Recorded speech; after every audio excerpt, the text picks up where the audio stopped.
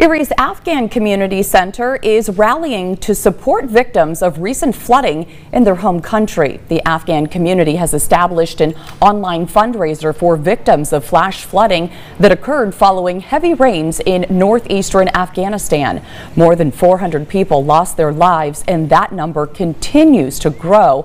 Extensive damage was done to farmlands, devastating 80% of Afghans who depend on agriculture for their livelihood. 600,000 people, including children, have been impacted, some of them directly connected to the Erie community.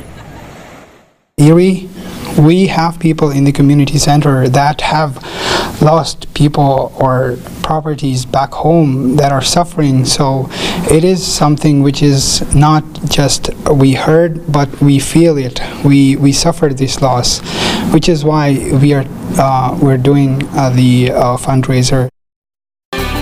If you'd like to help, the link for that online fundraiser is on our website, YourErie.com.